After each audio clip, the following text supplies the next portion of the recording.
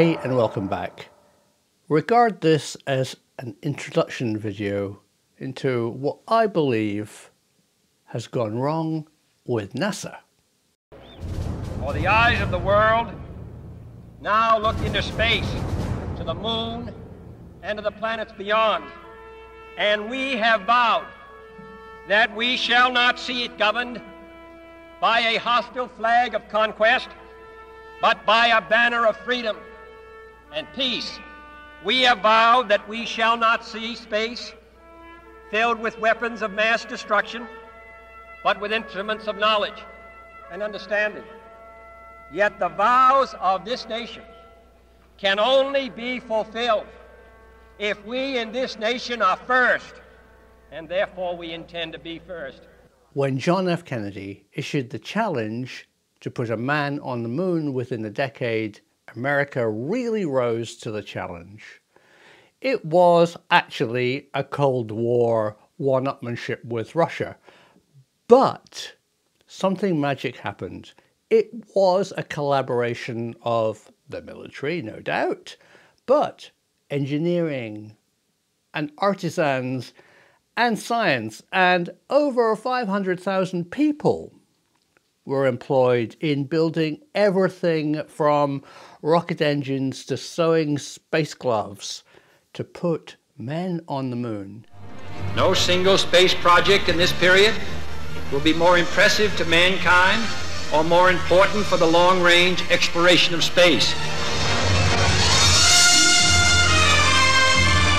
The great British explorer George Mallory, who was to die on Mount Everest, was asked why did he want to climb it. He said, because it is there. Well, space is there, and we're going to climb it. And therefore, as we set sail, we ask God's blessing on the most hazardous and dangerous and greatest adventure on which man has ever embarked.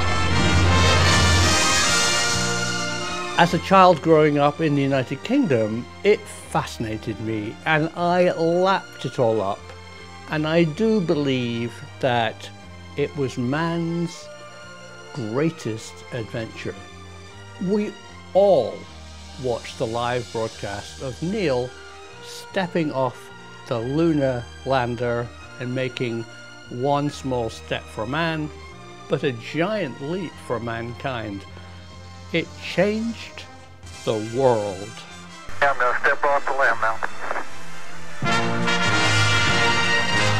That's one small step for man, one giant leap for mankind.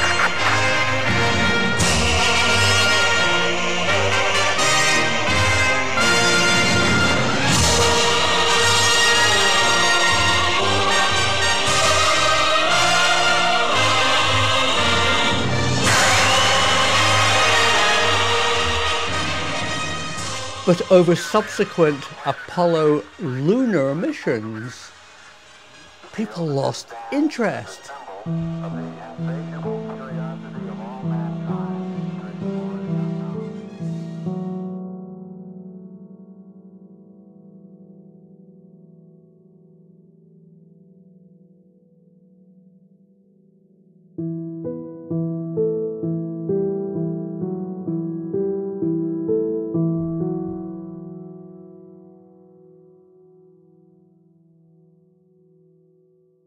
By the time of Apollo 17, the TV networks weren't even taking live footage from the moon.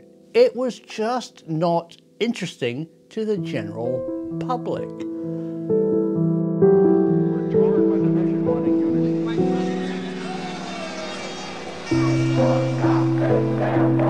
We see around us empty lives wanting fulfillment. You know, people in this country work 10 years to buy a lousy Cadillac, just to buy a car to keep up with the Joneses.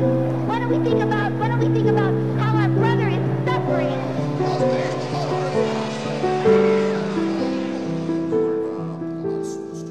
The high ground of obtaining men on the moon should never have been wasted. Zero, ignition.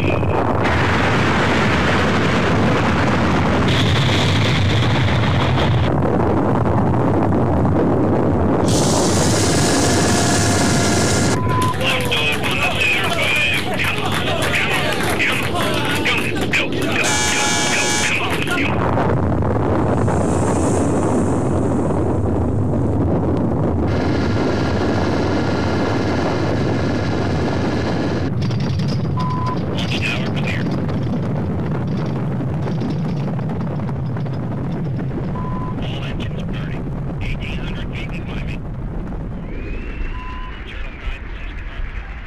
I really expected within a few years we'd have a moon base. How amazing to have a colony of humans regularly on the moon, and what an amazing strategic advantage to be there. And I expected a mission to Mars just to be a few years away.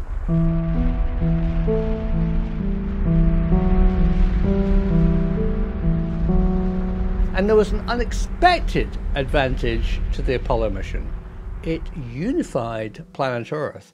NASA in America were amazed that other countries saw it as a thing for the whole of humanity. Okay, it was Americans who walked, but it was the human race for the first time had stepped onto another celestial body. I mean, amazing stuff. It unified the planet. They should have really built on that. It actually brought us all closer together to know how amazing it is to see the little pale blue dot of Earth for the first time as a complete circumference. Very few people have seen that with their own eyes. Truly spiritually amazing. We have never stepped foot on the moon again. Watching the wonderful Scott Manley TV channel, he explains that we've now actually forgotten how to build a moon rocket. And in fact, the plans are gone. The people have retired. Actually doing it again in the same way as was done in 1969 is impossible. It's gone horribly wrong. Why?